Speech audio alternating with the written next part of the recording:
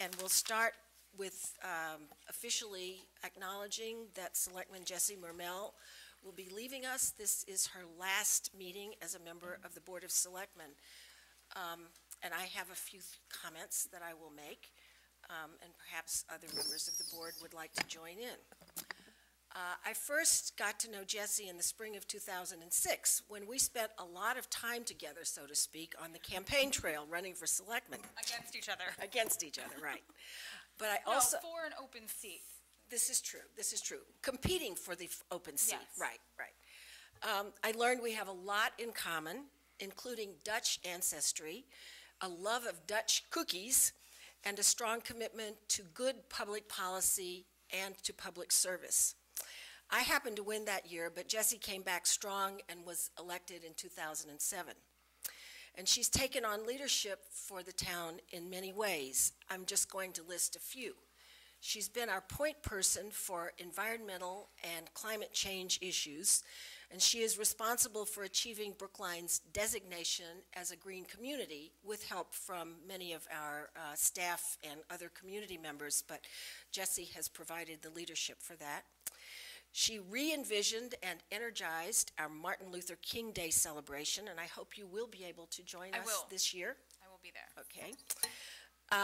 As our resident tweeter and the expert on social media, which I confess I am not, she has pushed us into interactive public information applications and moved us in the direction of much more use of information technology as ways of helping to solve community problems.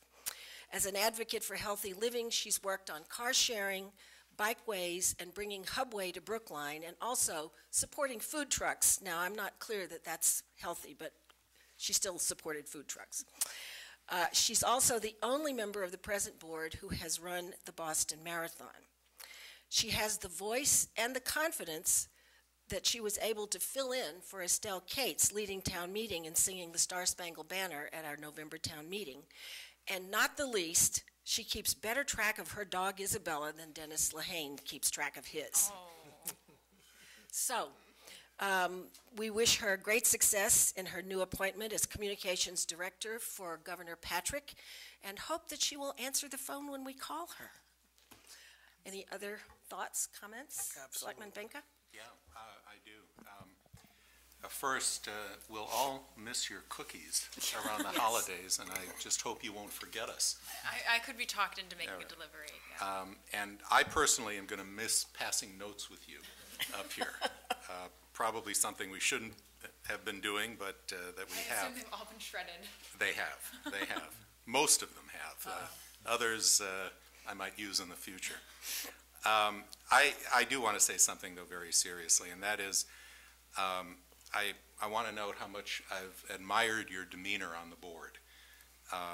We, as a board up here, tend to push ahead with our calendar, with the work that we do, but you've always been very careful to take the time to recognize the effort that people have made to serve on committees, to make proposals, and to come before this board. And I've been, throughout our years together on the board, been impressed by your thoughtfulness, and I've tried to learn from it. And maybe hopefully it's rubbed off a little bit, but you have always been so very solicitous of the people who come before this board, and you've recognized them. And I think that it says a lot about you, and it says a lot about the town. So thank you. Thank you. My Selectman turn? Goldstein? Yes, and I should just say before you speak that Selectman Daley is out of town and sends her support to you in your new endeavors, whatever they are. Said she was very sorry she couldn't be here tonight, but she will definitely get in touch with you, find out what's happening. Selectman Goldstein.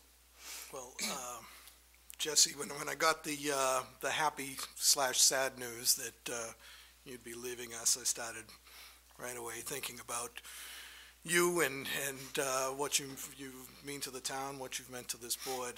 I couldn't help drawing immediate parallels with Dorothy and the Wizard of Oz. Oh, Okay, goodness. this is my immediate parallel. Farm girl, naivete, even has the little dog too, different name, perfect hair, and a beautiful singing voice too. Instead of Somewhere Over the Rainbow, we get Star Spangled Banner, but One-time performance in Estelle's absence. but it works. Love of cookies. I think Dorothy also loves cookies. But, instead of seeking to go home, you sought to bring this town and yourself someplace new. And you've done a really terrific job in so many areas of leadership. Your leadership in climate action and environmental issues, in dealing with climate change, the Hubway project, Martin Luther King Day celebration, the various diversity issues that you've been upfront on, and a couple of other skills that I think are worth mentioning too. First of all, I think the town is going to be wanting for an advocate for the swimming pool from now on too. We need someone else to start swimming so that we have feet on the ground and arms in the water at the pool. But I think your involvement with state politics has been an incredible asset to the town, and it's no coincidence that you're moving to the governor's office, because you've worked so tirelessly to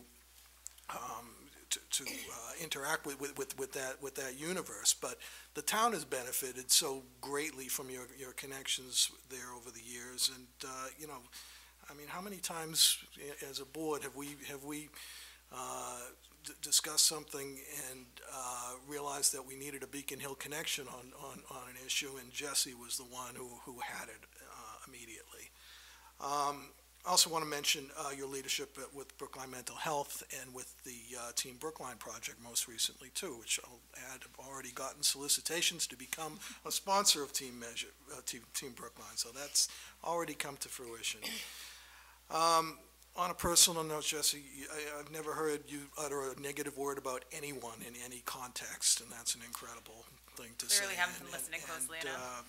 You're a skillful communicator, and that's why the governor has tapped you. You're witty and wise beyond your years, and I think because you're youthful, you also serve as a role model in this community, particularly to the younger members of this community, and I think that's something you and your parents can be very proud of. Thank you for all your service. So we have, you actually may have guessed, but we've decided that you need a memento to take with you. And so here is the marathon dog. I think it would be really nice if you left it with us for a little while, because we could probably have a little engraved plaque that says something about Jesse Mermel's tenure on the Board of Selectmen. Sure, I would be. But you're welcome to treasure it for a moment. I anyway. will absolutely, when it is done, take it with me, and I will bring it to the governor's office and Yes. put it on my desk there. So, and Ken, you still have an extra dog. Yeah, no, We it's know okay. that We got a spare. It's hope. There's hope. Yes. Somebody else may run the marathon. Good. Well, We're Ken not going to give that one up was lightly. the leading selectman in the Flag Day No. parade. So. And it looks a bit like Toto also. Yes, exactly. Sure. Well, thank you. This is great. Actually, that, since you've retired one half of the dog combination, those went to your participation in one kind of race, in road races and athletic races. But I suspect that we're going to hear something about your participation in other kinds of races in the future of a political nature. And I think we all wish you well. Thank you. If and when that happens, since I think it'll be a lot easier beating one or two people than it is beating 5,000 or more people in the marathon. Well, to be clear, I did not win the marathon. I know. Many people think that I am Kenyan. I know. I get that a lot, I know, but I did not win. But I But think you finished. I think there are. Yes. I think there are more races in your future, Wow. and we look forward to those. Thank you. I won't comment on that, but I will say a few things, if that's all right. Oh, with the chair. absolutely. You have the microphone. So I really just have a whole bunch of thank yous with, I guess, some observations mixed within. First, I really want to thank the town staff, mainly because I think it's a group that gets thanked last, despite the fact that they're the ones who do the bulk of the work that makes this town run. I can't think of many people who would take a job where when your bosses ask you to work on a project or a report and you then present that project or report, and if they don't like it or have feedback or want you to go back to the drawing board, that happens in public, broadcast on local television and covered in the local newspaper. Most of us have that experience in a closed-door conference room with a handful of colleagues, and the staff, from the town administrator to the department heads to Scott from DPW, who I see every morning emptying the trash cans on Beacon Street when I'm walking my dog, have such an incredibly fantastic attitude, unbelievable dedication to this community, and bring a level of expertise, patience, and a sense of humor that is truly remarkable, and has observing that and getting to work with that group of people has been one of the best parts of this job. I also want to thank the town. As cheesy as that might sound, I moved here the last week of August in 1999. A little over 13 years ago. I was 19 years old. I didn't know a single person in New England, let alone in Brookline. I moved to Brookline because I transferred to Boston College for my sophomore year of school, and when you transfer to BC, you don't get housing. So I walked into a realtor's office, and this weird realtor guy named Zach with long, crazy hair showed me a studio apartment in Brookline Village. And Brookline, Worcester, Gloucester, New Bedford meant nothing to me. You know, when you move to a new city, you don't know the neighborhoods or the suburbs or anything like that. And within 3 weeks of moving here, I called my parents and I said, I'm staying here. I fell in love instantly, and as luck would have it, I happened to meet some folks who were involved in town politics, and the May after I moved here, I was standing at the polls in Precinct 7 handing out flyers on Election Day, and Phyllis Giller and Pawnee Katz met me at the polls and sucked me into their web of Precinct 7 town meeting, and it has been a ride since then, where this isn't just a place where I happened to crash at night when I got back from school. It's truly become my home, and to have a community be so incredibly welcoming that in the course of 13 years, I could go from being a 19-year-old without a single local name in my Rolodex to not just making a life for myself and making a home here, but being afforded the opportunity to really become a member of the community and eventually assume a leadership position, I think says more about this town than anything ever could. And it truly blows my mind that this community has given me that opportunity. And finally, I want to thank the board, and I wish Nancy were here. You know, there are many rungs on the ladder of American politics, from dog catcher to President of the United States. And I think it's safe to say, with all due respect to us, that the Board of Selectmen is on one of the lower rungs of the vast political ladder. But the thing that I think everyone in politics has in common is that you have to have the ability to work with people, regardless of whether or not you agree with them. And I think if you turn on the news every night and you watch what's going on around the country and in Washington, you get the impression that that must be impossible, that it just isn't fathomable that people who might disagree on something could work together on something else. And in nearly 6 years on the board, I walk away knowing that that's not how things are in Brookline. You know, I have had disagreements with every single person on this board, some of them of the blink and you miss it variety, and others that have been more intense. And I think every selectman, past and present, can say the same thing. But the piece of that that's most remarkable is that a disagreement on issue X has never seeped into a disagreement or a conversation about issue Y. It's never once gotten personal. It's never once extended beyond the boundaries of the issue that we were discussing. And most importantly, it's never paralyzed the town. You know, disagreements on this board never cause gridlock. We're always able to move forward. There's always a compromise around the corner. And I wish it didn't speak volumes about the nature of this board, because I wish that was the norm in every other political setting, but unfortunately that's not the case. And it truly has been a pleasure to work with everyone sitting up here and the folks who came before you earlier in my tenure. And I'm grateful for the collegial relationships we've had, for the friendships we've developed, and I might not be sitting here every Tuesday night anymore, but I will absolutely take your call and certainly plan to stay active around town and in various political and civic things in the community. So not getting rid of me that easily, but thank you for the kind words, and I appreciate each of you sticking to the scripts I've given you so closely. Well, I think you've demonstrated that you will definitely be a success as communications director, and we wish you much luck in your new position, and we're very, very pleased to know that this is still your home, and that Not we'll going see you anywhere. around, walking Isabella, if nothing else. The little dog. Yes, right. So we were asked, I've been asked, and I suspect others have too, what happens when a select person resigns? And so I'm going to ask Mr. Kleckner to give us just a very brief synopsis. It's not a crisis, but there will only be 4 of us for a while. Well, thank you. Before I do that, I have my own little story, too.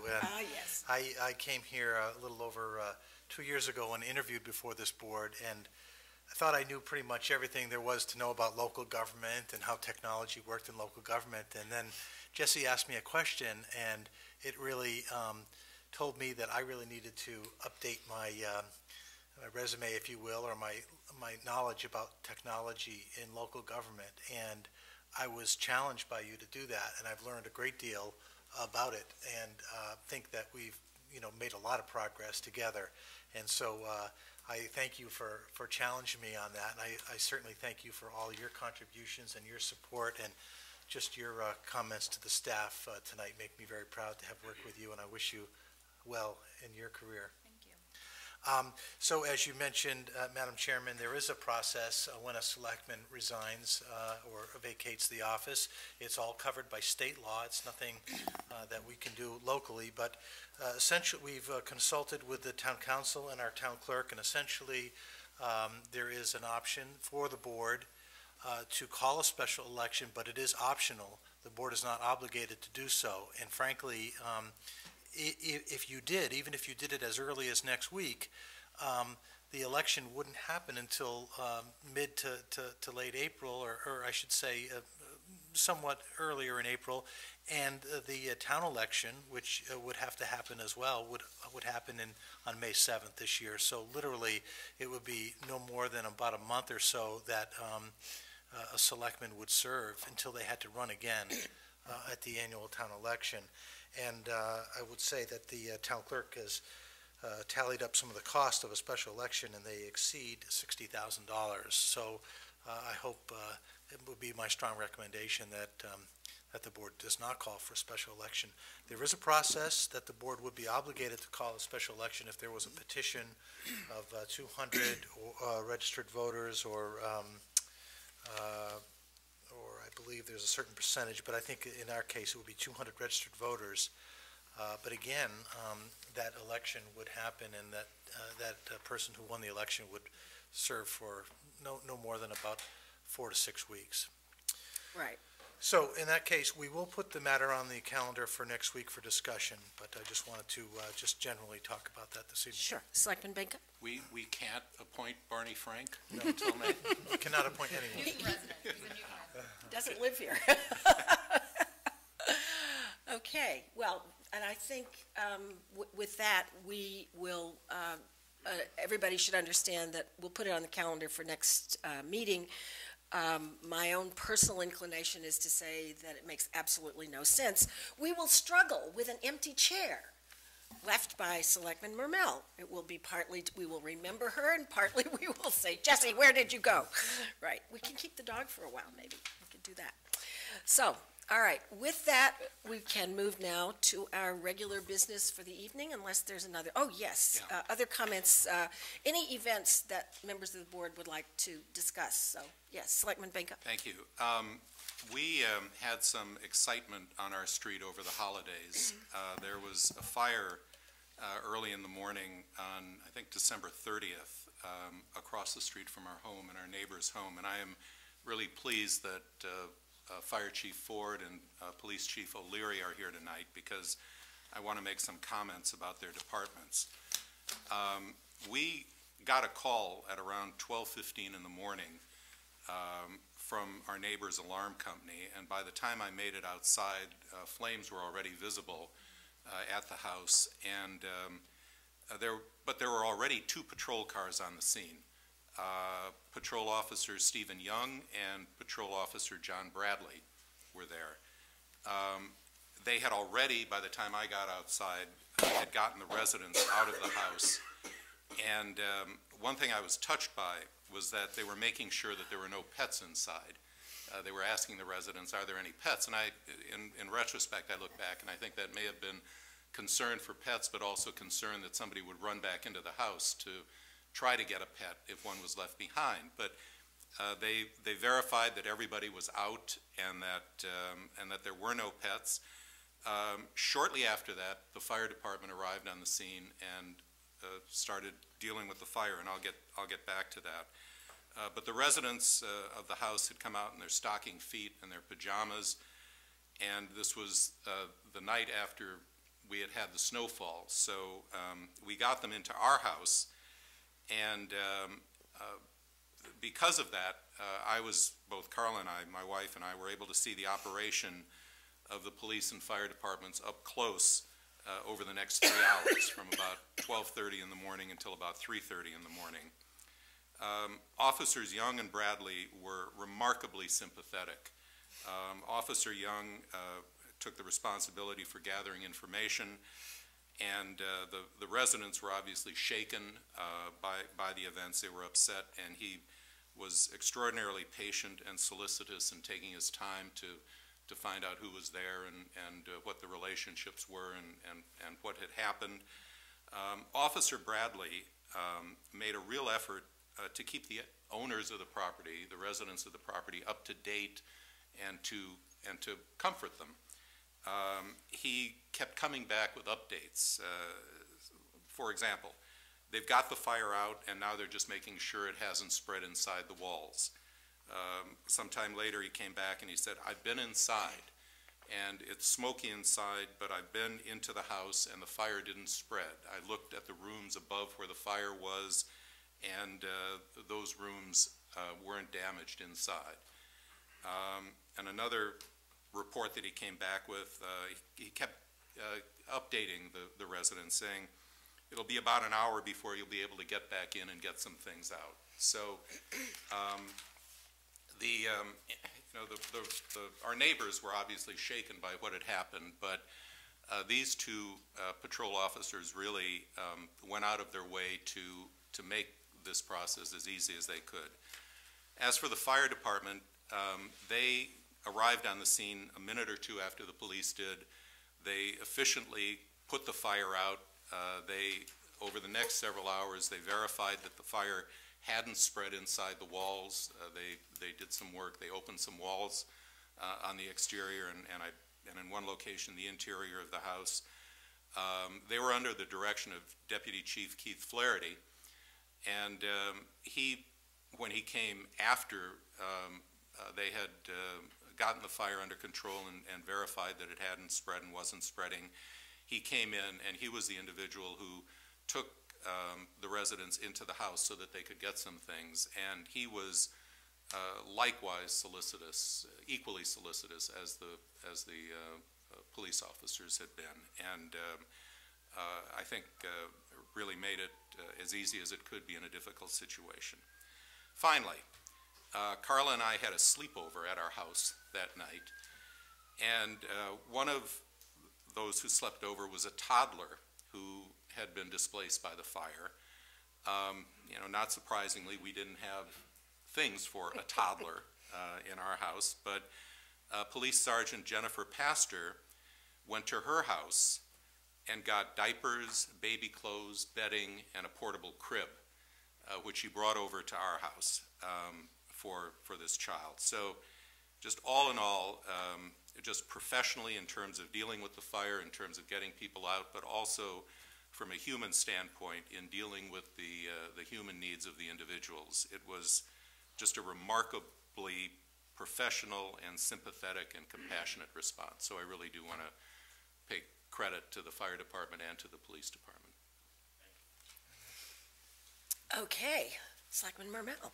On a much less intense note, the MLK event is 2 weeks from yesterday, the 21st at 2:30 at the Coolidge Corner Theater. It'll go from 2:30 to 4, doors open at 2:15, and Boston City Councilor Ayanna Presley, the first woman of color ever elected to the Boston City Council, will be the keynote speaker. There will be a great video put together by Brookline Hub celebrating a group of kids from the high school who have taken this trip called Sojourn to the Past, where they travel throughout the landmarks of the civil rights movement in the South.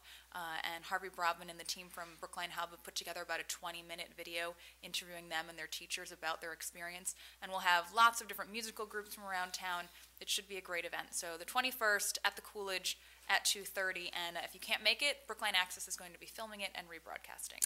Sounds wonderful, and I will say, one of the things you will have to do is figure out how we get our next Martin Luther King Day as well planned with such great content, I guess I would say, as the two that we've just had, the last year and the one coming up.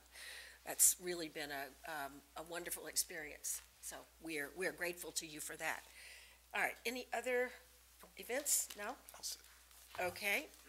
Then we will move on to our official business, which is the miscellaneous items on the calendar. We'll do the minutes, and are there any items that members would like to hold for questions or discussion?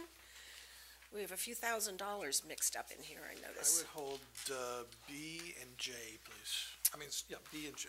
B and J, okay. Anybody else have? Would the police and fire like to comment about C and D, the donations? Sure. Okay, so that's C, D, and L.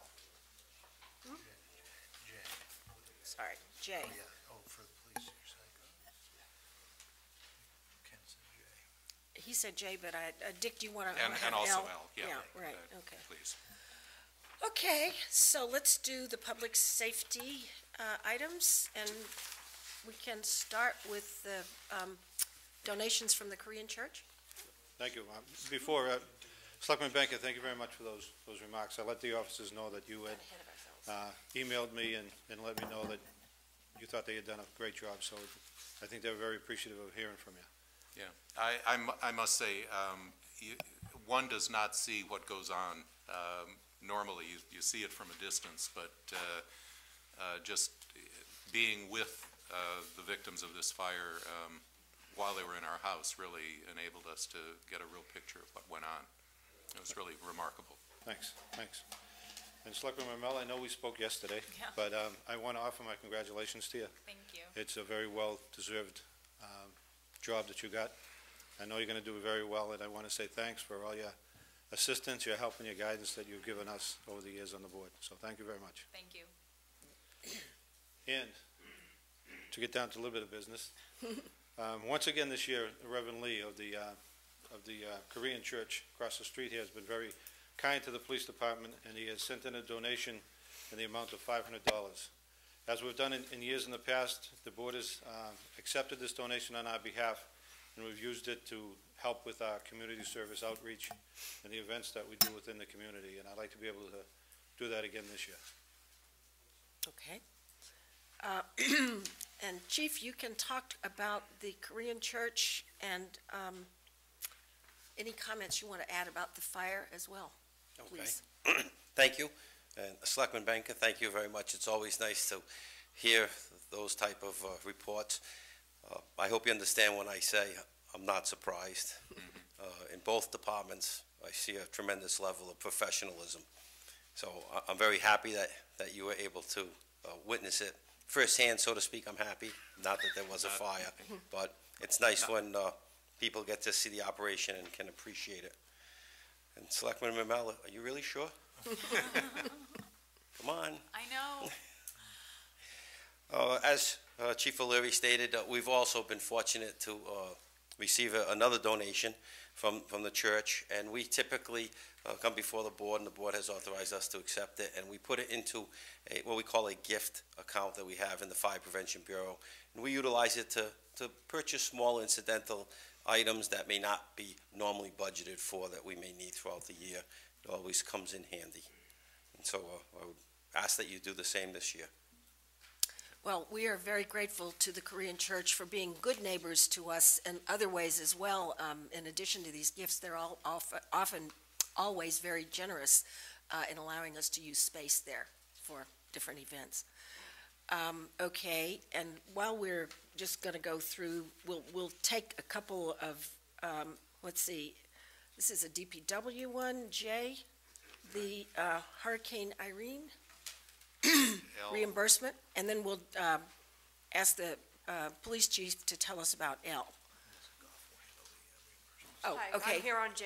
Okay. This is just the last of the federal reimbursement for damages related to this Hurricane Irene, not to be confused with Hurricane Sandy. Yes, right. Okay, do you want to ask Oh, yeah, detail? it was a small question. I was just a little confused. So the grant that we're accepting is $178,000. I noticed on page J2, there's two other amounts there, $21,426 and $28,957. Yep, those are just other transfers that came into the comptroller's office that day. So Oh, I it's not see. related So to it, it that's just not shows the money that came in. I see. Okay, I wanted to make sure I knew what I was Yep. looking for. That's it. Thank you, Melissa. Okay, and then the question came about item L, the grant for emergency management performance.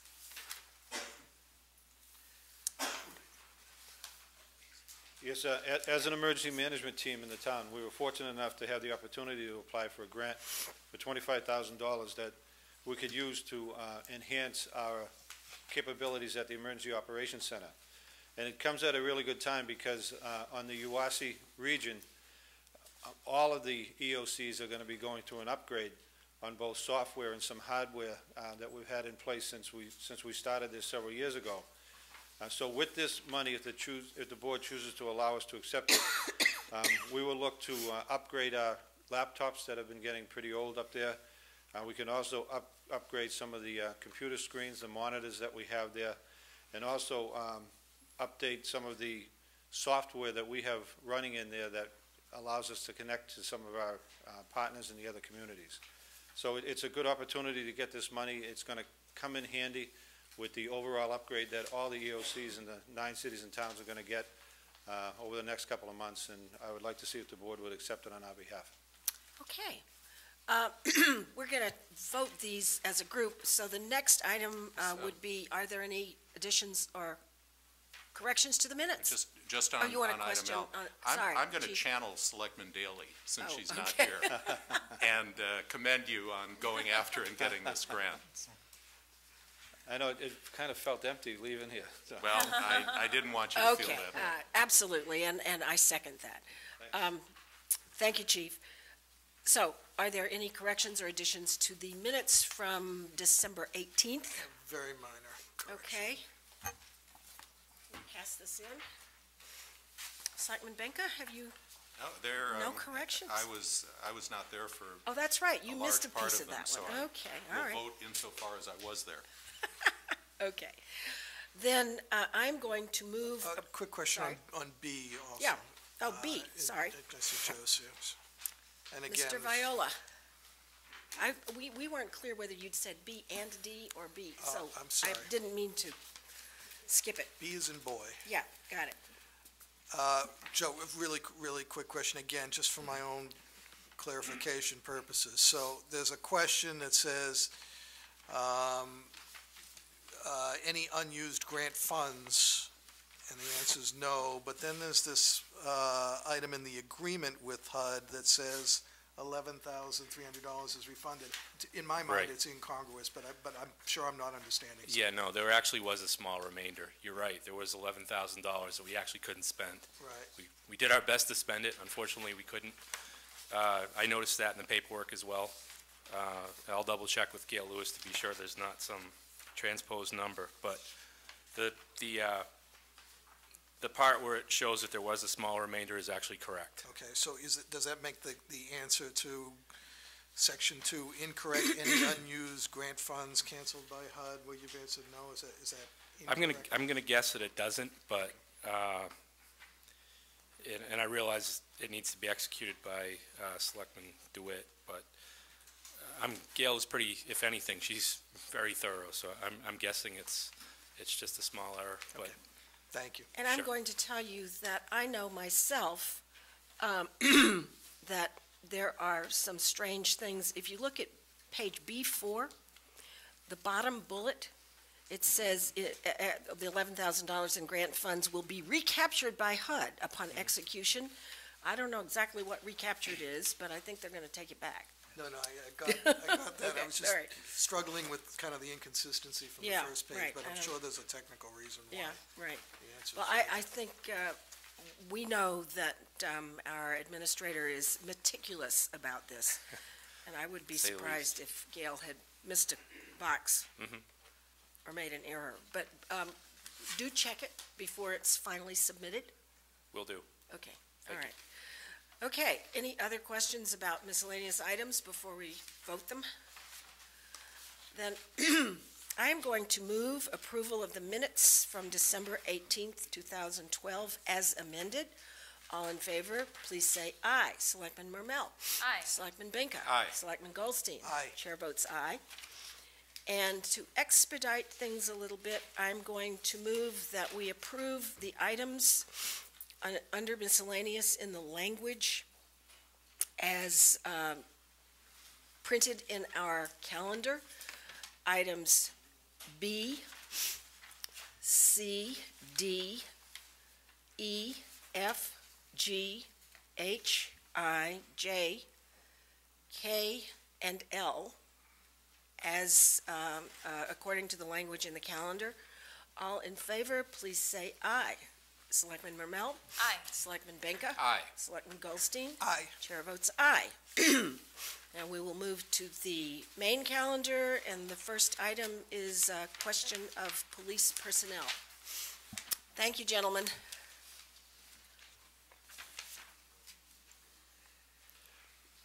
Yes, we, unfortunately for us, one of our workers in the dispatch center has decided to, after 8 years, to pick up and take a job at Mass General Hospital, doing the same type of work, but all in all, I think it's a pretty good move for her. I know we had a long discussion because she was torn whether to leave or not, but at the end, I think it's good for her and her family at this time. So she decided to leave. She resigned from the department, like I said, after a little bit more than 8 years, this past Friday. And I'm here to ask the board for authorization to fill the vacancy that has just come about. If you give us permission to go ahead, Chief Ford and I have already discussed it, and we look to move forward with posting and getting the best possible candidate. Well, having just heard the story about the fire that Selectman Benka discussed, we know how very important these people are to making sure we have rapid response. I actually have a sort of a general question, and that is how quickly will you be able to move on this one, do you think? I know that we've talked to Sandra Yeah. DeBoe about it. If we get the okay, we'll move to post it tomorrow, and then it'll be a waiting period till we get some applications in. Right. And we do have a pretty lengthy hiring process. I remember. mean, lengthy will mean it'll take about a month to go through all Right, the exams right. that we give them. So we would probably run short for at least a month and a half. Right, about 6 weeks, okay. Yep. Questions from members of the board for the chief? I have Yep. question. Selectman Goldstein? Chief, it seems like, we have to fill this position, not this specific one, but we have to hire new dispatchers more than other positions in the town that I'm used to. I imagine it's a very difficult and stressful job, and that's why, or is there another reason? Is there something we're not seeing? I think it's a very difficult and stressful job, just like you said. I also think that we have a core group of people that have been with us from the very beginning.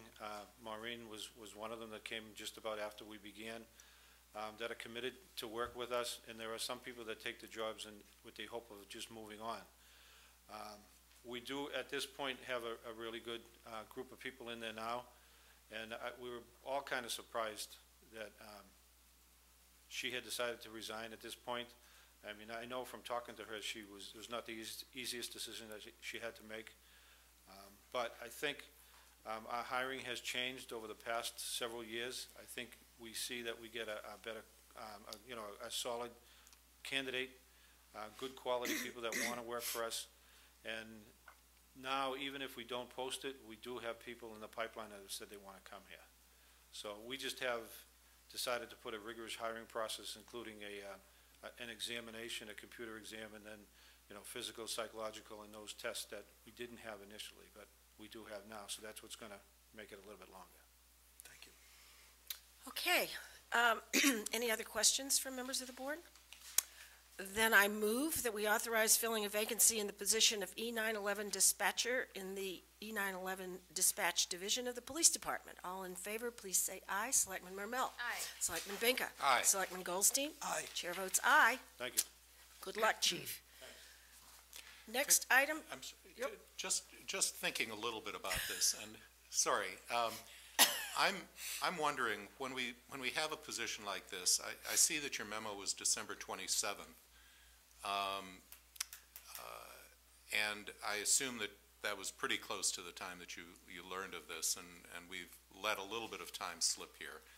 I'm wondering whether we might consider, for positions like this, for the town administrator, and this is not something we can do tonight, but for the town administrator to authorize the process to at least start before the board authorizes the hiring of the position. And I'm not sure where we draw the line, but where you've got a position that is frontline and stressful, and you're going to be putting an overtime burden, I assume, on the existing people, which will make their job even more difficult. I would just offer that as something to consider for the future. seems like a reasonable suggestion. Seems like a good idea. So we'll talk to the chief about it. Thank you. Or we'll have our guy will talk to your guy, and we'll work this out, okay? Next is a vacancy in the fire department. Another retirement, and this time another long-serving, I would say, an institution in the fire department. Well, I guess you could say she's a long-standing member of the community. When I came here a little more than a year ago, my executive assistant is Miss Betty Fryer. She's been there a few years. And actually, to be honest, I asked her one day how long she had been there, and she just said, a while. And I asked her again, and she said, a while.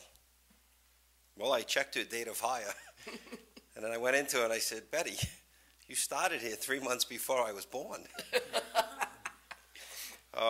Just as a side note, if you don't mind me embellishing a little. Please, go ahead. Commissioner Arthur O'Shea, Commissioner William Burke, Commissioner Robert Taylor, Commissioner Charles Rowley, Chief George Geddes, Chief Francis Pons, Chief Francis Fogarty, Chief Andrew Colgan, Chief William Murphy, Acting Chief John Duffy, Chief James Fallon, Acting Chief Al Sweeney, Chief Robert English, Chief John Spillane, Acting Chief Peter Scarry, Chief John Green, Chief Peter Scarry, Director John Green, and myself. We are the fire chiefs that Ms. Fryer worked with. And I dare say the first 10 she worked for, and the next ones, they worked for her. Very likely. Many times, Betty, how do we do this? And I often said, for a week at a time, the fire department will run just fine without the fire chief here. When Betty was missing for a week, we really felt it. So she's been around a long time, and she's going to retire January 25th.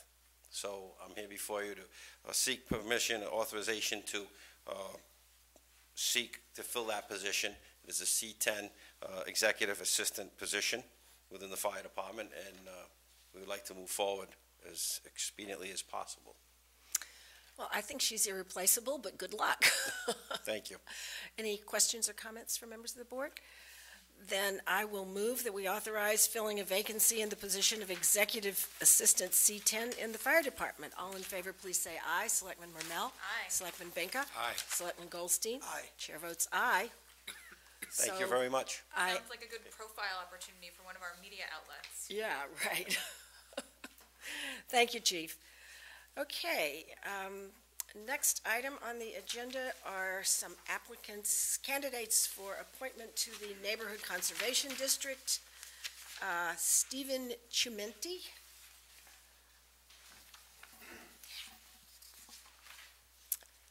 Welcome. Just tell us a little bit about yourself and why you're interested in the Neighborhood Conservation District Commission. My name is Stephen Chimenti. I'm a town meeting member from Precinct 16. I want to thank the board for allowing me to interview for the commission appointment. I've been a Brookline resident for 28 years, and I have raised 2 children who have attended Brookline schools through high school. Basically, of course, the Neighborhood Conservation District became an issue with regard to my particular neighborhood, and that's how I started, became interested from the very beginning with it. And I've attended 2 of the meetings held so far by the Neighborhood Conservation District.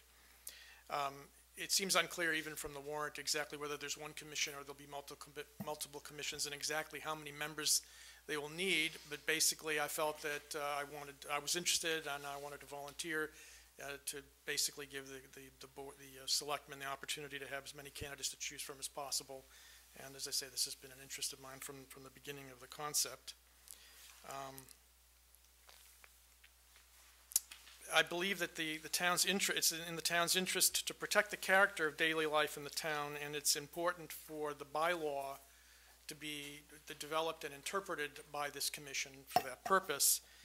Essentially, the bylaw is written as it has to be really in terms of the physical plant of the particular neighborhood, but it's not really about the physical plant, it's about the character of the neighborhood, as is mentioned in the bylaw itself in a few places.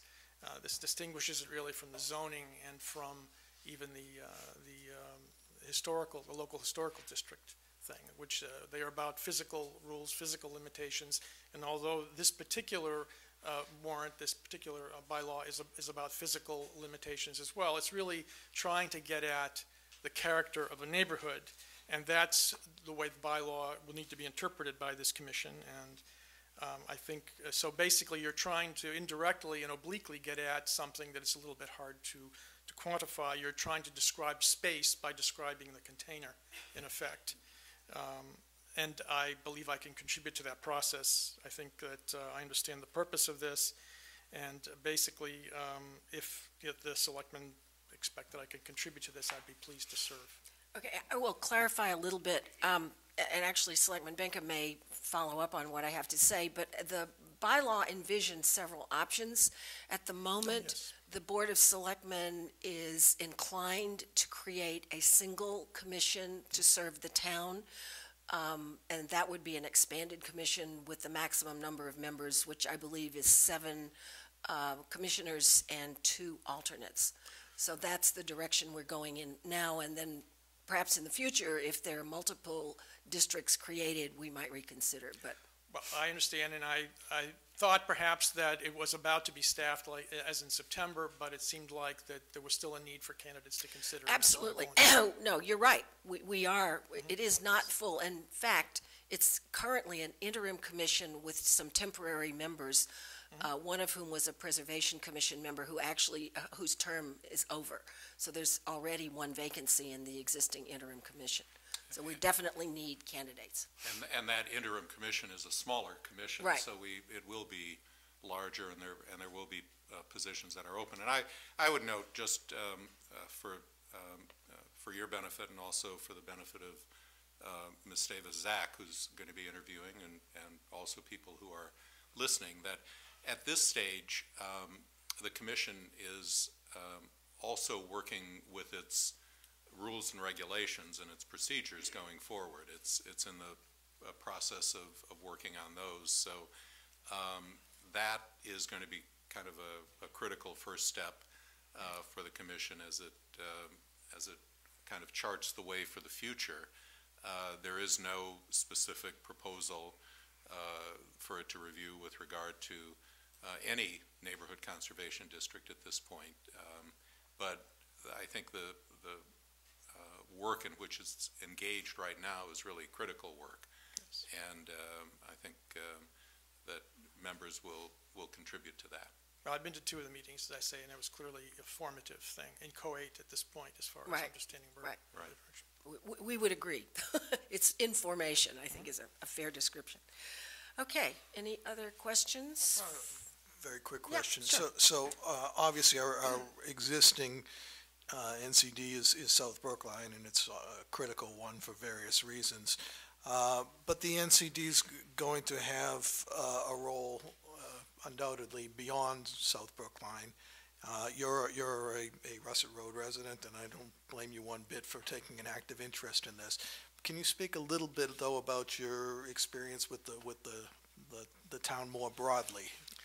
Well, the most significant thing for us is really, basically 28 years ago when we moved here, it was really with a view to Brookline as a community, as a neighborhood, basically a community.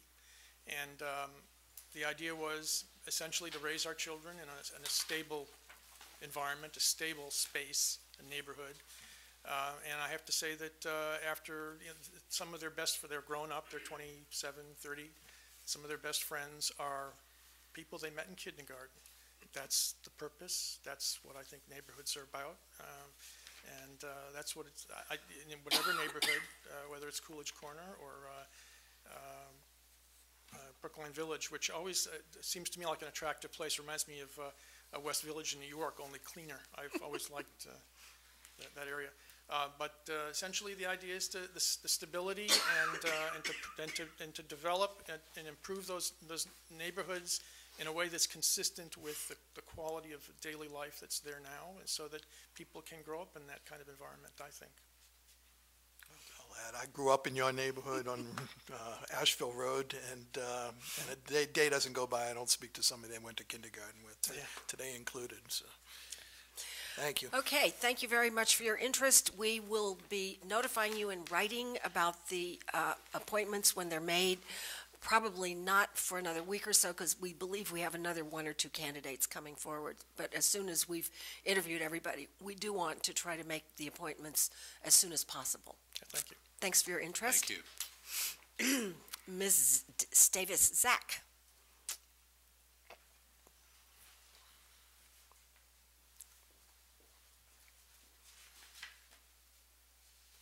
Welcome.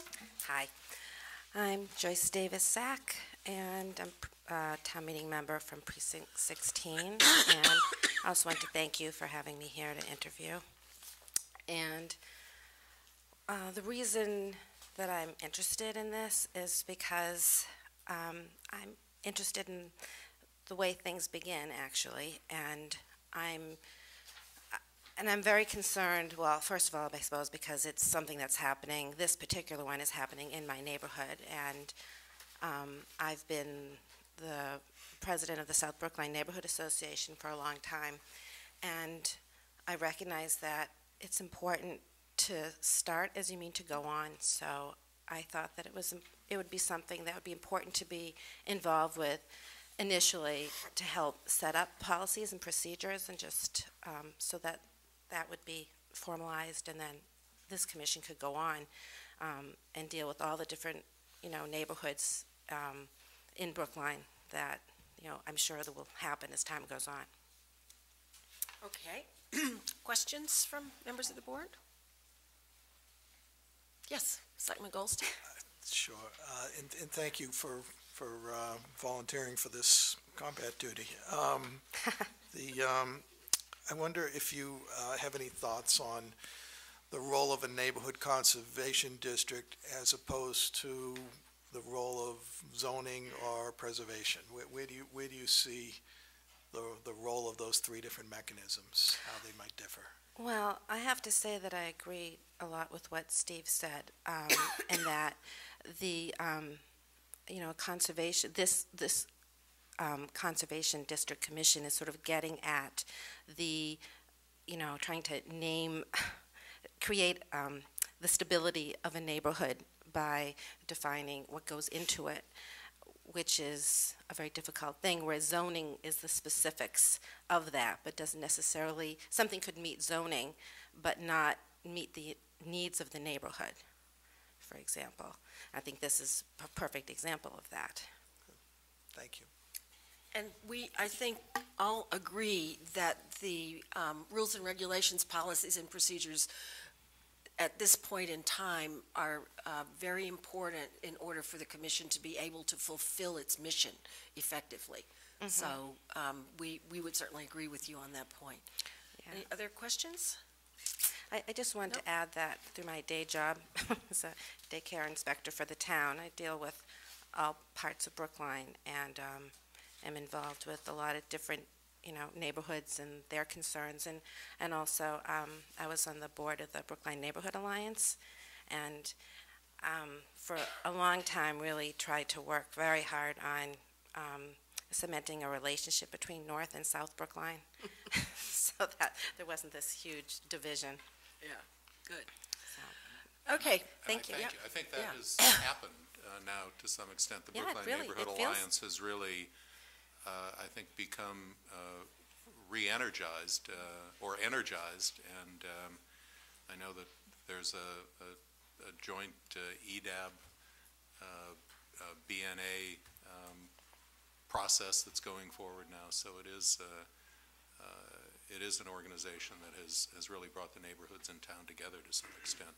It's been wonderful to see. I, recall that when I spoke on a panel, I don't know, it must have been 6-7 years ago, and when I described South Brookline, most of the people in the audience were people from North Brookline and just had no clue that there was, what. Anything out there Yeah, exactly.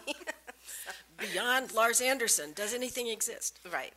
That's it. One, no movie theaters, so.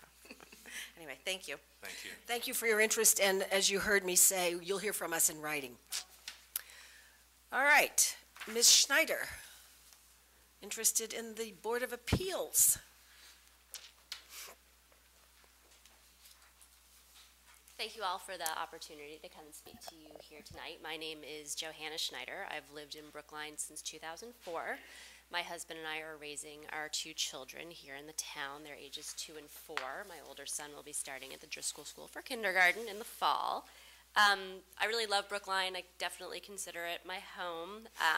So when I found out that there were vacancies on the zoning board, I thought it would be a great opportunity to contribute to this community that I feel very invested in particular because I am a land use lawyer by trade. I work at the Boston law firm of Rackham & Sawyer and Brewster, which is about a 40-person law firm. We specialize in real estate law and real estate-related issues.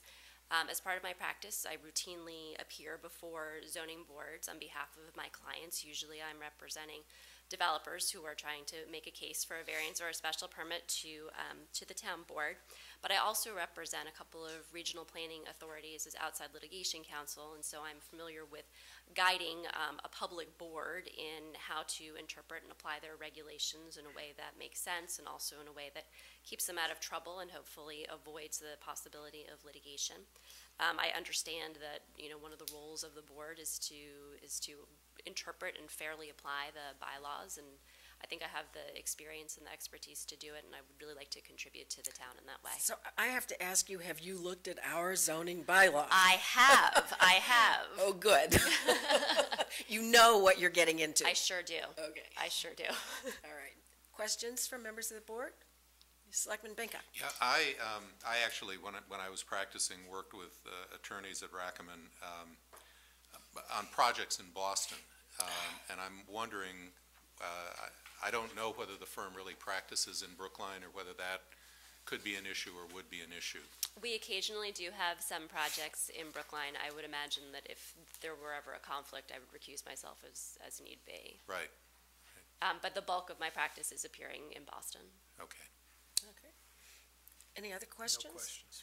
Well, we definitely appreciate your interest, and we are, I think, at this stage of the game, able to make some appointments fairly soon. I know we have vacancies, so you'll hear from us in writing. Wonderful. Thank you Okay. so much. Thank you much. Good night.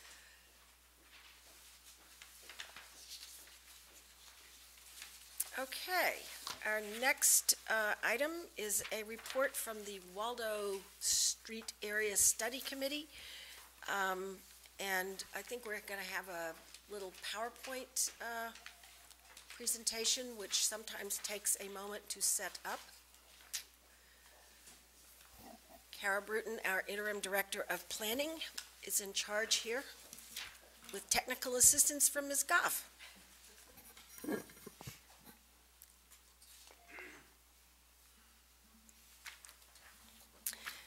guess I will say, just sort of a note here.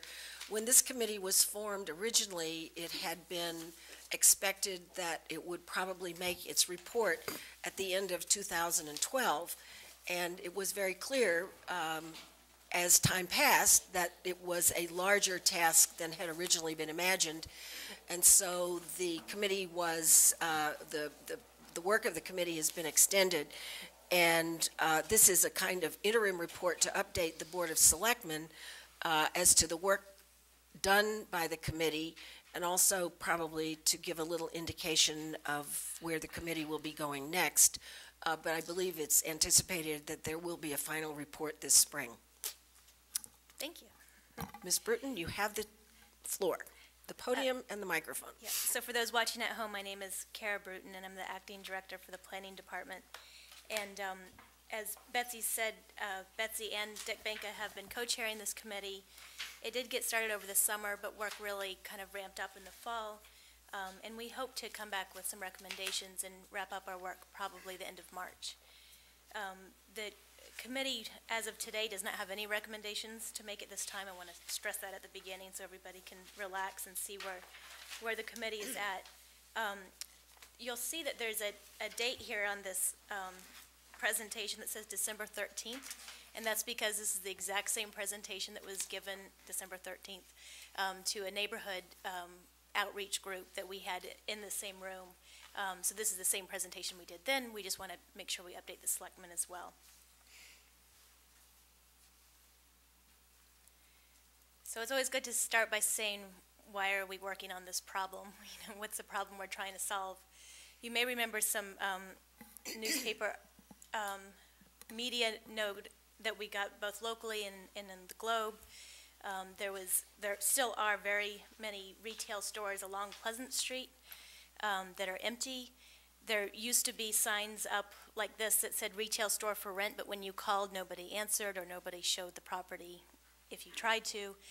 There was significantly more graffiti, which has since been removed. There were trees growing in the sidewalk. There was large cracks that went all the way through some of the plate glass on the public sidewalk. And then one of our residents who walks past this building, one day, one of the decorative kind of urn-shaped pieces up at the top literally fell within 3 inches of her feet as she was walking by. So this was Linda Pelkey, who you all know well. So we decided it was time to take some action. And Jean Stringham, who you all know as well, a town meeting member in the area, her quote here was, "Why is this allowed to look so bad? Why aren't we doing something about this?" And the height of these enforcement issues were in 2011, there was a large snow pile at the end of Waldo Street, which is a private way. There was reports of drug activity, abandoned van, an issue with rats harboring both in the Durgan garage as well as possibly in some of the vehicles that might have been abandoned. The different departments came together and worked to, again, clean up. A lot of this is gone. Especially some of the trees that were on John Street. It's been, and obviously the snow was removed right away. But we're now at a point where, you know, we've enforced everywhere we can, but we still have empty retail spaces. And as a side note, we also have not this abandoned van, but we have another van that's out there owned by the same party that's just being stored there. This is the backside of what's called the Waldo Garage. And this is behind, if you think of CVS on the corner of Harvard and Beacon, there's 1.4 acres of land right behind that CVS on our four corners of downtown that looks like this. A huge empty building. There is some parking between the CVS and the Waldo building, and that's very important, something we want to keep for the merchants, and also loading and trash being able to take care of back there. Just to orient you, this is Pelham Hall, peeking up over the back here. So it's quite a large piece of land. If you ever walk back there, you'll get a sense of how large this property is. This is the study charge, the committee's charge that the selectmen gave. And so obviously we wanted to look at current conditions, but we also, the scope was quite wide to look at possible infrastructure improvements that might help spring something move forward, and then also look at our regulatory toolbox, with the main goal of helping this become a vibrant part of Coolidge Corner rather than something that's bringing it down.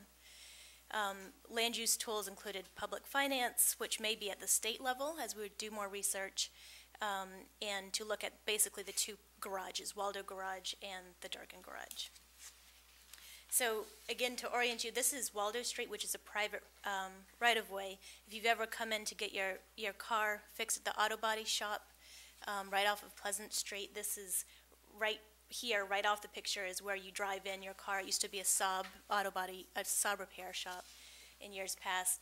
These vents that you see here are from the spray booth that takes place in the auto body repair, and often in the summer on the other side of this building, which is John Street, the doors are propped open, windows are open, and we get complaints from fumes as people are walking by with their families on John Street.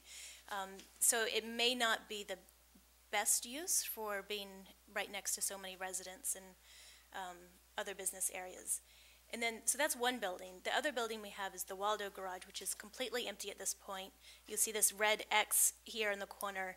And what that means is that if the building were to catch on fire or some big emergency like that, it lets safety and fire department know that it's not being occupied and that the value of the building is so low that we're not going to risk safety personnel going into that building to save it. So that's what, just so you know what that X means. So things aren't looking so good. From an aerial perspective, so here's the CVS I was telling you on the corner of Harvard and Beacon. The two garages, here's Durgan Garage. So as you come down Pleasant Street, Coolidge Corner Library, of course, is on your right. The Coolidge Corner Library is the busiest branch library in the state. And as you come down Pleasant Street, you'll see right now there's 3 out of 7 retail shops that are full. The other 4 are empty and have been for several years, which is especially frustrating for everybody that walks by it every single day. But the aerial starts to show you that the bulk of the building, which translates into cash flow of the existing owner, the bulk of the building is the auto body garage. And so there's not as much financial incentive to fill up those retail spaces as it is to keep the auto body garage in place. You'll also see on this aerial cars. Those are on the roof.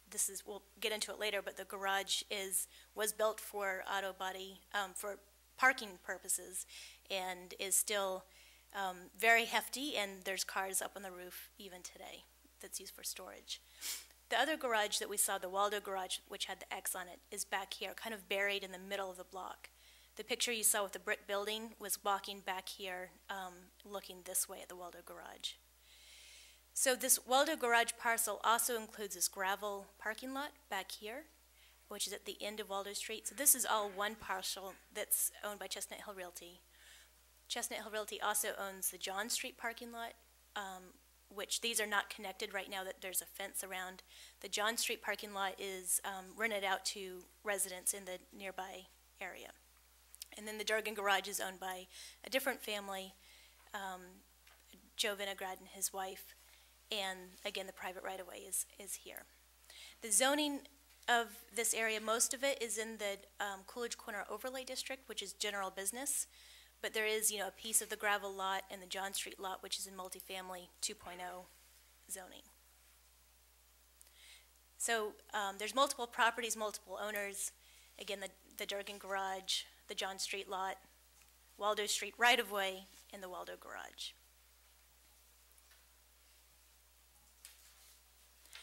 So in this summer, the committee started by walking the site, and Mel Kleckner joined us as well. We all got to go inside the building, look around. The top picture there is actually on the roof.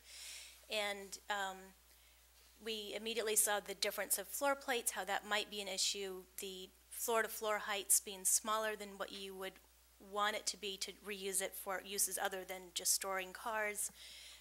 But we also saw some really great things, especially when you get up on the roof. There's some spectacular views of Coolidge Corner and even going down towards downtown from the roof.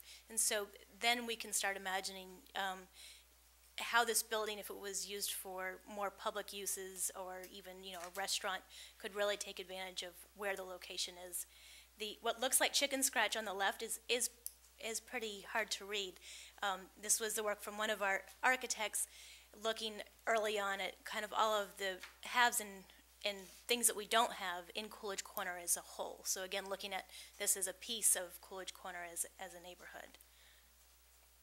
On the committee, we do have architects, including one member who is also a preservation commissioner. We have our two co-chairs from the Selectmen. We have real estate consultant. We have a real estate attorney, and we have a traffic consultant that works for the state, an urban planner, and we also have Adele Fleet-Backow, who specializes in helping communities bring cultural facilities into something that's real. So we have a really hardworking committee. They're all technical, and most of them live within a walking distance of this building and are very excited to volunteer their time on it.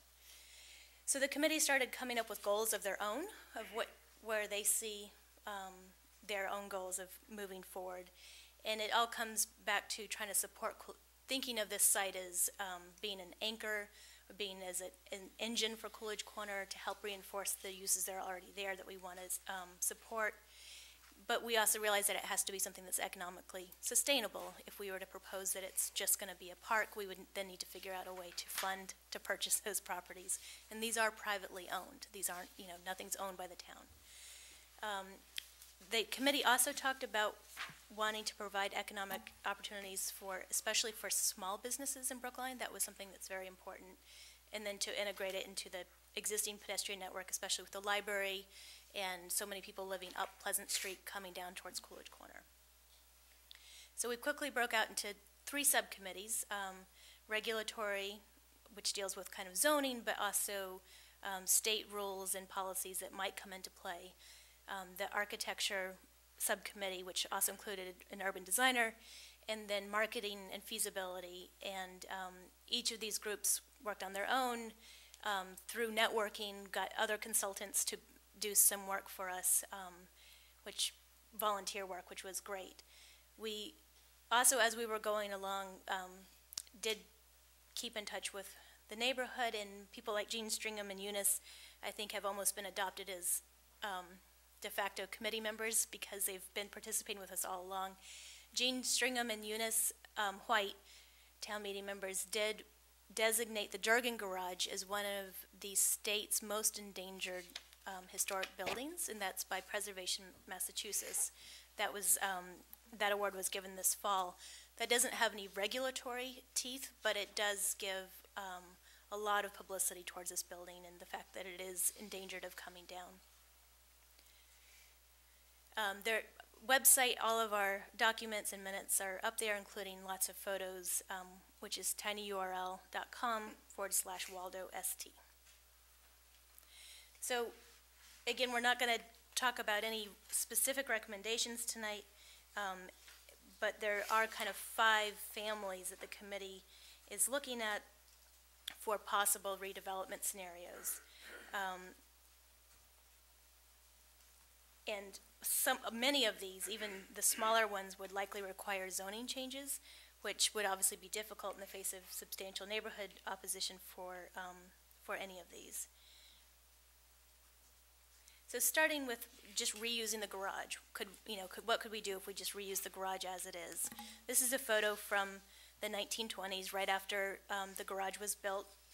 At the time it was built, it was advertised in the Professional Architectural Journal that it was a new prototype for the time, that both was able to hold garage for cars, for all of these cars that were coming on the roads all of a sudden, but it also had a front area for retail space. And we've been using, so the retail space is along here on Pleasant Street. This is John Street going back this way.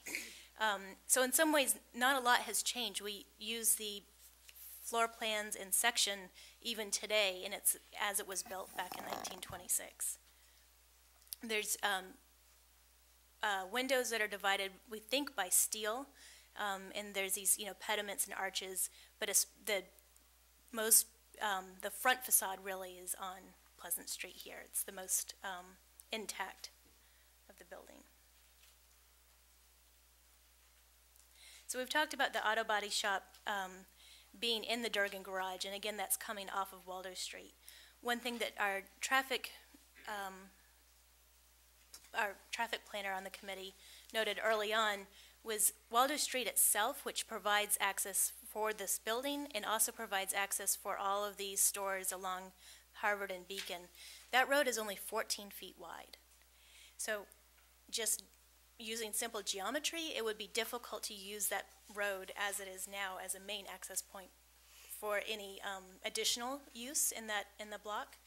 And the other big issue is that the distance between Waldo Street and Beacon Street is so short that in order to accommodate any significant new traffic, it would be difficult to do that off of Waldo Street because the stacking length of cars backing up would be so short. So those are two things right off the bat that we identified. It's likely that anything that happens here on either parcel or both parcels would probably have its main access off of John Street.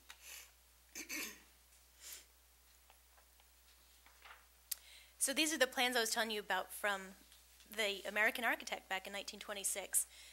So these are the retail shops along the front, along Pleasant Street, and then the back 2/3 of the building, basically on the first floor, but also the upper floors, is all for parking garage. Here's the ramp coming in if you get your car serviced. This is the little office. It's still exactly where it is today. And there's two ramps that go up, one here and one here. Those ramps are about 14 feet wide, and here it is in section. This is actually the basement. So this is the ground level retail, which is really just the first third of the building. And then here's the entrance to the garage, and it ramps up and goes all the way on top of the retail, ramps up again, and then up into the roof. So the floor plates being different make it difficult both financially as well as keeping the building intact for historic value. And for building code issues, the different floor plates are a real problem for us. Even the first floor in the garage here is off, does not line up with the first floor of the retail along the street. So there's all of these little breaks that would be very costly to try to reuse. This is kind of a cutaway that, this is all volunteer work. Let me just stop there and say that all of these graphics have been donated by time and effort from our committee members and sometimes their interns.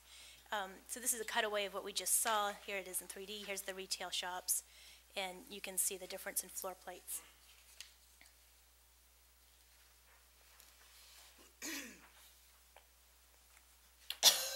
Let me go back. One thing we looked at is what other type of uses could we see in this building that would preserve the building, but perhaps be something more than something that's dependent on using it for parking or auto body. People in the past have looked at adapting this building for, kind of funky office space. That might be a possibility. We did look at possibly using it as parking today, and we did hire a parking consultant that said, to our surprise, that the actual garage itself could probably handle to continue being a parking garage, but not surprisingly, it would need to be valet only, because we wouldn't want individual people trying to negotiate their own cars on these 14-foot wide ramps within this tight of a building. So that's a possibility that we're doing more research on. The initial feedback was that financially, valet parking would not work here to support the building, even just operations, and that's if the building was up to code. So it's not likely, but we're going to go back and double check and see if, for example, if we added overnight parking or long-term parking, maybe that's something that we could continue to look at. So that's just reusing the building as it is.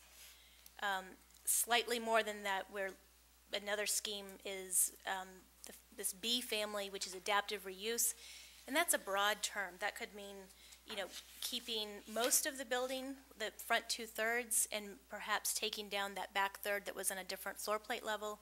It could mean simply roofing over the garage that you see on the rooftop, and those types of uses we've again looked at office and retail, or perhaps a retail anchor. We've heard from marketing folks that small, kind of mom and pop retail shops might be okay for some of the storefronts along Pleasant Street, but to imagine that whole building filled up with a, indoor market, all year long is probably not feasible.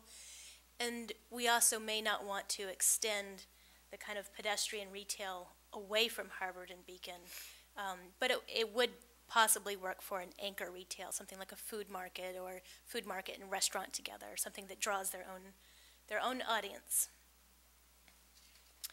In the C schemes, we start to look at the two parcels together.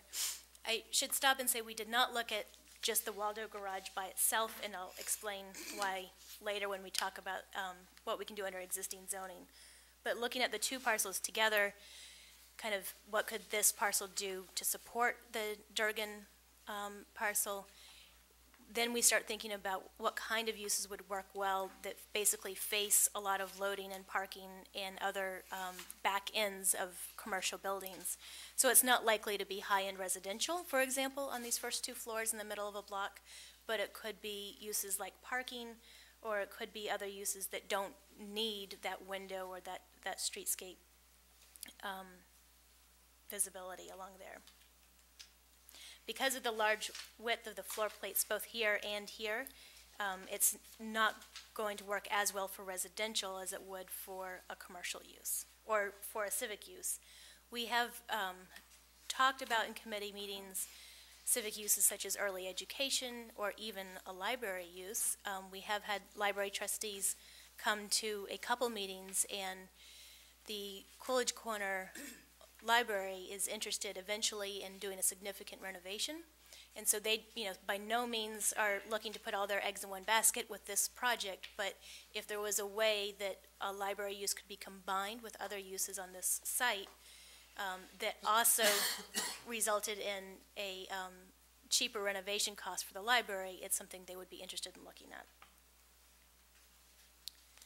So here we start looking at more intense uses. The narrower floor plate that you see off here, here is right on John Street, and it was. This is one possible scenario, but the width of these floor plates up here would work really well for residential uses or assisted living, as well as hotel. So those are all uses that we think might work well both for being sited in a way that the shadow impacts would be on a parking lot rather than residents back here in the Coolidge Green and John Street condos, but that might financially support uses that we want to see in the ground floor, like smaller retail shops or possibly civic uses. One thing that we've been very cognizant of, especially with two selectmen at all the meetings, is what any residential use would do to our already burdened school system. And so to return back where we kind of started, this scenario would clearly require a zoning change, which would be difficult unless the neighborhood was really behind it. The other thing we need to do is look at possibilities in comparison to what could be done under our zoning already, under our existing zoning. So the following, the E family is, us thinking about what could be done under the existing zoning. This is the Durgan garage by itself, basically nothing. If the Durgan garage was looked at by itself, it would likely stay the way it is, or a building very similar to what you see today, because the building has more square footage than what's allowed by zoning. One thing that you could see here, one thing I haven't mentioned yet is the building, although it's very historic, built in the 20s and well-loved and beautiful facade, has limited protection as far as historic regulations are concerned. It is not in a local historic district. It is National Register eligible, which means that we may be able to utilize some state or federal tax credits, but other than issuing an 18-month delay for demolition, we don't have any regulatory teeth in preserving the building as it is. So one thing we might see here, if it was Durgan garage by itself, is a very simple residential. This is with our existing zoning using parking requirements that we currently have. Because it's in the Coolidge Corner Overlay District, you would see not all residential on the first floor, so you might see some small shops still remaining on Pleasant Street. This is a simple in and out system that's above ground parking. So this is basically a building on stilts. It looks like a two-story building. These are 10 units on top of parking. I'm not saying that's what the committee wants to see here. We're just trying to get an understanding of what could be done with existing zoning. This is How many units was that? 10. I mean, it's not a lot. This is looking at what could be done with just the Waldo parcel by itself. This drawing was done, I think, about 10 years ago now, and went fairly long along the way in permitting. But frankly, it's a little ridiculous. There's townhomes here that are proposed where their front lawns are looking out onto the back of the commercial buildings. We don't think this is a viable thing that's going to happen. This scheme has all of the access coming off of Waldo Street. It is true that because of the way that ownership goes, they could have access off Waldo and John Streets and make that open up a little bit more. But we've played around with different scenarios, and we simply don't think that any use would make sense other than just a parking garage would make sense on Waldo Street by itself. So this is looking at both parcels together, if they were developed together, under existing zoning. So this is about 90 units is what we could put here, and again, it's using our existing parking requirements that's already in zoning.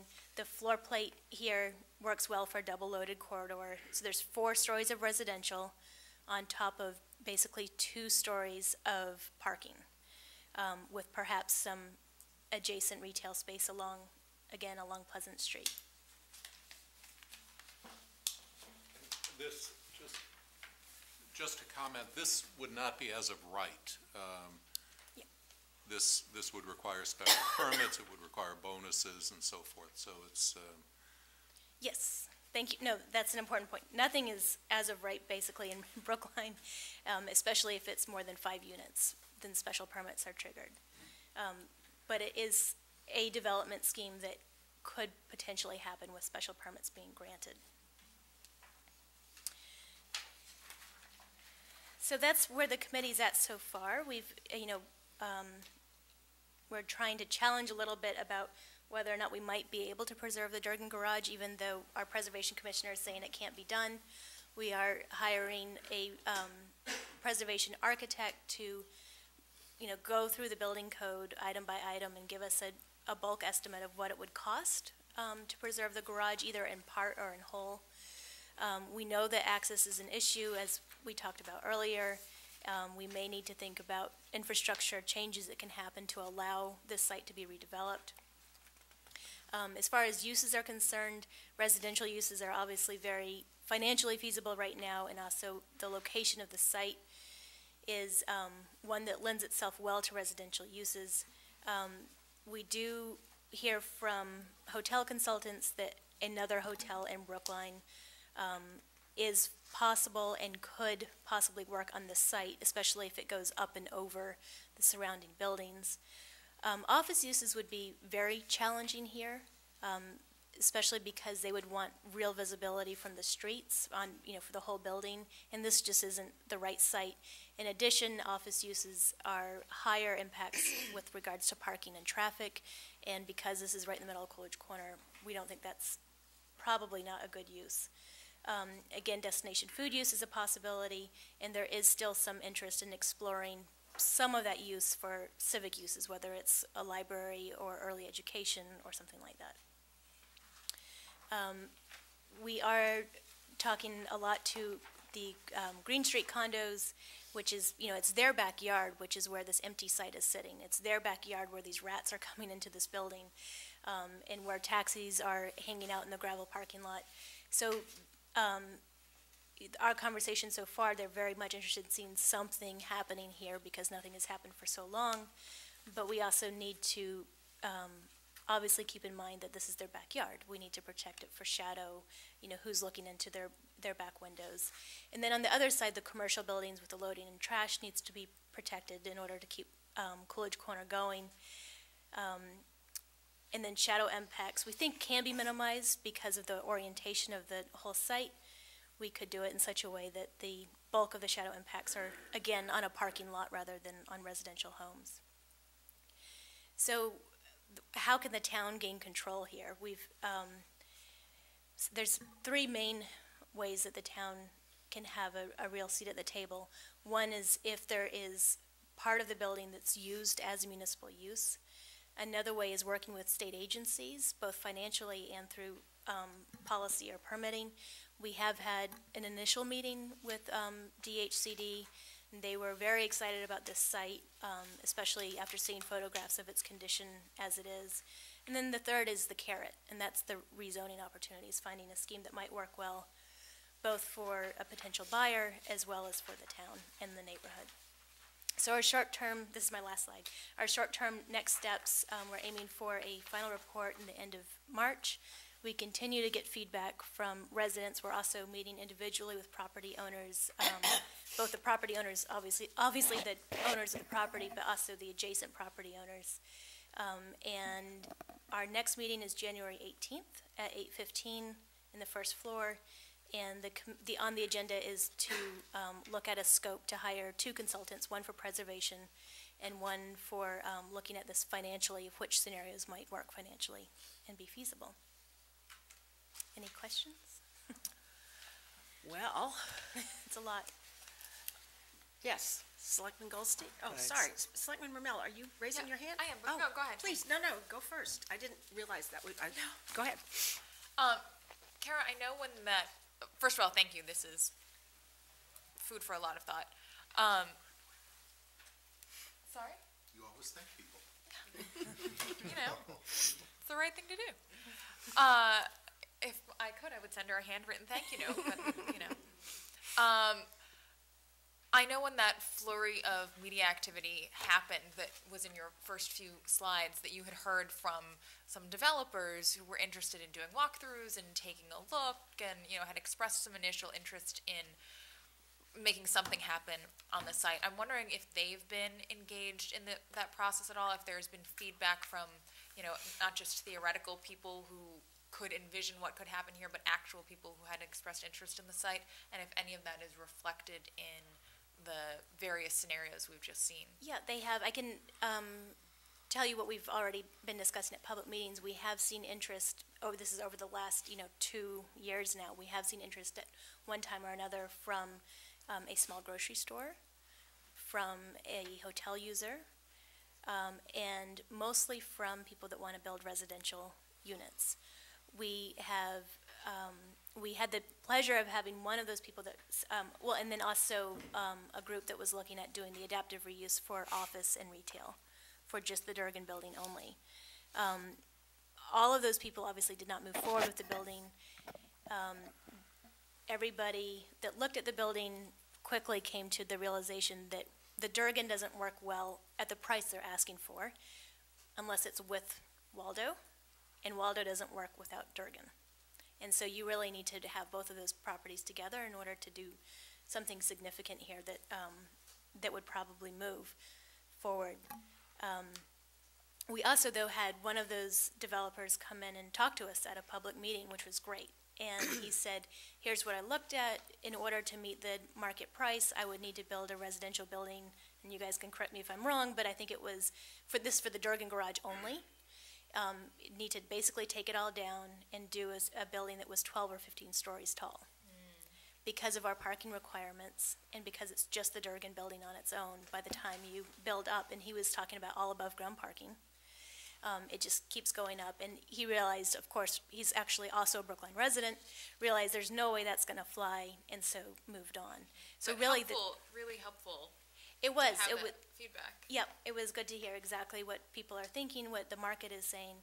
And these theoretical people are in retail, also hotel, are also people that are giving these recommendations to people looking in the market. So that's been very helpful. Okay. Thanks. Actually, Selectman Marmel anticipated my question, but in the Great context mind. of answering it, two more occurred to me. So the first is, how cooperative are the current property owners in this process? What have you heard from them directly? You said that there was a purchase price for Durgan Street, but are they actively being marketed? And Yeah, so the retail spaces along Pleasant Street have been empty for way too long. In the last 2 years, 18 months or so, we have had the pleasure of working with Al Kramer, who's a retired judge, I think a known person in this area. And he's also goes back with the family that owns the Durgan Garage for decades. He is an attorney, and he is our key point person right now as we go through. He's on our email list for all of the committee updates, and we do trade phone calls and emails every other week of keeping each other updated. Right now, his main goal, of course, for his client is to find a potential buyer, and that may be in the short term or in the long term buyer. It may be someone who rents, leases the whole space and then buys at the end of 10 years. Someone that can do the structure of financing that works well for the family. So his focus is on continuing conversation with what he calls a short list, but basically 3 potential buyers. And one of them has been very public and kind of obvious, and that's Chestnut Hill Realty. Since they own the Waldo Garage, this site is probably the most valuable to them than it would be to other people looking at the site. We have also spoken with people that have been interested in the site, including Chestnut Hill Realty, both as a potential buyer and as an owner of part of the study area. And they've all been very interested in what the committee's doing, but not engaged. They feel like it's too early. They need to figure out what the site's worth as it is, and they would expect that for anything to happen, it would probably take 2 to 3 years of, first of all, understanding the building, the structural integrity of the concrete. Nobody has done the studies for environmental cleanup. All of that would need to be done before even thinking about buying it. I should use this opportunity to say that there was some vicious rumors running around, especially with the holiday parties, that Chestnut Hill Realty had already purchased the Durgan Garage. That is not true. However, Al Kramer, the attorney for the Durgan Garage, has confirmed that they are in serious negotiations, and I think that what that means is penciling, a possible purchase and sale agreement. So things are moving forward, and they're certainly keeping, one eye on the committee as we move forward with them. All of the committee members have continually expressed the desire to get the potential buyers into a committee meeting and try to think of things that everybody uses that everybody wants to do. Just an aside, you mentioned that one of the prohibiting factors on residential development there, which the schools are obviously a huge issue there too, but you mentioned parking, and I serve on the moderators parking committee, and this kind of coincides well with something that has been discussed in that committee, which is the idea that the residential development that's close to transit the way this is may be appropriate to reduce our fairly onerous parking requirements, which are basically 2 spaces per unit. So I'm interested to hear that was a specific reaction that you heard. Yeah. Although I'm not saying that residential use here is appropriate for other reasons. Right. And that was one reason why we wanted to look at the existing zoning, because even with the parking requirements the way they are, 2.3 spaces if you have a 3-bedroom unit, you can still do it when you have combined parcels, especially when the Waldo parcel is so buried anyways. It would just be above ground parking. And so looking at the corner of John and Pleasant Street, do we really want to see a lot of above ground parking? Maybe not. Maybe we would rather see a use like retail or a civic use that's on the sidewalk. We did, however, also, just to add, have some conversations about senior housing. And Coolidge Corner is a very attractive place. We have now become an age-friendly community.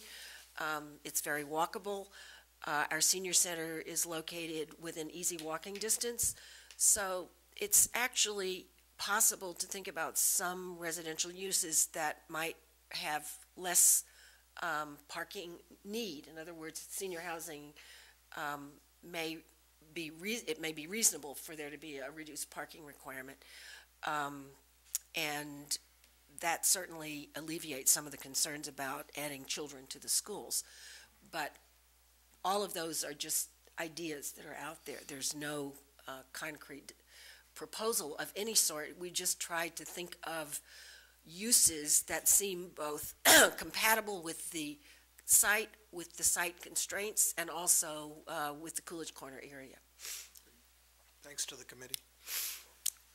Good work, everybody. Very informative. And there's more to come. Selectman Benka, you have any thoughts I you want just to want add? to say thank you to Kara, Ms. Bruton. It's a lot easier sitting here and watching than it is delivering it. So I should say that we did this exact same presentation, but before Dick and Betsy helped me we each did a third. So I think that worked out We better. knew you could do it all by yourself. Thanks a lot. I was just looking for the popcorn as I was sitting up here. Couldn't find Right. it. Well, thank you very much, and thanks to the committee. I will absolutely second the comment that this has been an incredibly diligent, hardworking, talented group of people who have not only worked on their own, but brought in their associates who have professional credentials. It's really been an extraordinary experience, and we've learned a lot. Some of it probably adds complication, but at least we really understand the site now, and both its potential and its limitations. And the next meeting is January 18th, so come. January 18th. Right, okay. Thank you. Thank you. Okay. No action required here. Let's move on. We do have finally our Committee on Planning for Enrollment Growth in the Public Schools, and I do see Mr. Morse, the chair of the school committee, sitting out there in case anybody has a question. There are 2 pages, and the final version is what was distributed tonight. So find the one that's big, that's got large type as opposed to the tiny type. The first page is a proposed vote, and then the second page is a charge to the committee, but also it has been edited from the version that we last voted, so it's not identical language, and I think it's important for everybody to know that. And if you want to know where the changes are, they're on the copy that came to you separately that has color edits, so you can see what the difference is. And I should also say that the chair of the school committee has read these revised versions, and as I understand, has agreed that they are appropriate and would be prepared to submit this to his school committee, who voted a different version. So we're still sort of in the iteration stage, but anyway. Questions, comments from members of the board? No questions. Just that I'm sorry that I will not be able to Yes, participate in this this is as another planned. case of abandonment. I know, I'm sorry. And it's me you've abandoned. I just have to say that out loud. Okay, all right. But I did recruit Catherine Craven. You did. And for that, I thank you enormously, and therefore I would forgive you for abandoning me. And Alan. Okay, so, and also for the record, there is a list of the members, folks who've been recruited. We're going to vote the membership. No, I think Catherine's first name is not spelled that way. Oh, really? Okay, well, then we'll fix that. I think I inherited that from somebody. I wouldn't have known how to spell it. But we'll correct that. But what I want to draw your attention to is that we have both the town administrator and the superintendent as members, but ex officio non-voting members. So they'll serve on the committee, they'll be very supportive, but they're not going to be voting members. And there will be forthcoming, I don't think we have it right now, but there will be forthcoming information about each one of them. There's a sort of a slightly annotated list here. but I will say, I apologize to Ms. Craven for getting her name wrong, spelled incorrectly, but it's appropriate to acknowledge that she also is a former director of the state's school building authority, and therefore brings great knowledge to the committee, and she's a Brookline parent at Baker. So, any questions? No questions. All right, hearing none, I move that we take the vote, which I guess I will read out loud, and then vote the members of the committee. The first item is I move that we appoint a committee on space planning for enrollment growth in the public schools of Brookline, or the Case for Space Committee, consisting of 13 members, including 2 parents of public school students, 2 other members of the community, 2 members of the advisory committee, 2 selectmen, and 2 members of the school committee, the superintendent of schools, the town administrator, and a member of the building commission, with such committee to have the charge attached hereto, and with Selectmen DeWitt and Goldstein to be the selectmen's appointees to such committee. Further, it is recognized that additional capital or operating expenditures or additional revenues, including a potential override or debt exclusion, may be required to address the currently expected space needs of the public schools of Brookline. The Board of Selectmen understands and expects that it will be necessary to evaluate the impact of existing policies and whether savings, revenues, or more efficient service delivery could be realized while maintaining or improving the present system standards through adjustments in policies or practices, including without limitation those related to personnel, non-mandatory programs, non-mandatory student enrollments, class size, student assignments, and facility utilization. All in favor, please say aye. Selectman Mermel. Aye. Selectman Benka. Aye. Selectman Goldstein. Aye. Chair votes aye. And then I'm going to move that we approve and accept the charge. I do not think I need to read it out loud. And at the same time, we would be making the appointments, and I will read the names of the appointees. As parents, Catherine Craven and Philip Kramer. As community members, Fred Wang and Linda Crossley. From the advisory committee members, Neil Wyszynski and Mike Sandman. From the Selectmen's office, Betsy DeWitt and Ken Goldstein, with the town administrator Mel Kleckner. From the school committee, Chair Alan Morse and Rebecca Stone and Superintendent Bill Lupini. And from the building commission, George Cole. All in favor, please say aye. Selectman Mermel. Aye. Selectman Benka. Aye. Selectman Goldstein. Aye. Chair votes aye. And that concludes the business for the Board of Selectmen. And we will continue to watch with interest and with great appreciation the career of our former about-to-be Selectman Mermel. Till Monday. This is true. We know you're still here, but we're not going to see you No. again. So we wish you the best of luck and success in your new position, and you must take very good care of the marathon dog. I absolutely will. You can come visit it when you come for Brookline Selectmen Visit the Legislators Day. We will absolutely do that. Okay, thank you all, and good night.